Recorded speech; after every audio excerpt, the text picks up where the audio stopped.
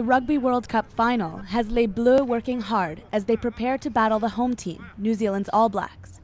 And just down the road from their training ground on Auckland's North Shore, some French fans are settling into the parking spot they will call home for the next few days, after 3 weeks on the road. The steering wheel is on the right side, obviously, and that's a change from driving in France. Thousands of rugby fans decided to follow a New Zealand tradition and jump into motorhomes during the 6-week sporting event.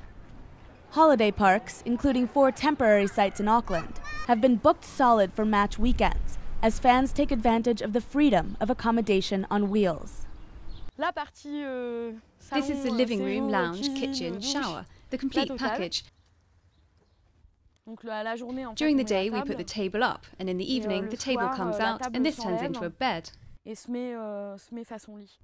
This newly married couple from the Lorraine region of France first met playing rugby, so what better than a mobile honeymoon suite on the World Cup circuit? The campervan lets us move around with our home on our backs, so we can go all around seeing the scenery that we would have missed if we were just staying in the cities or taking airplanes.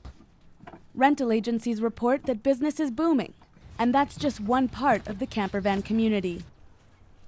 And a lot of people seem to have bought their vans or bought their cars and things like that, just picked them up cheap when they arrive in Auckland and just travelled around like that.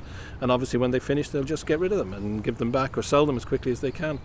These 3 Irish brothers have been exploring New Zealand's roads throughout the competition.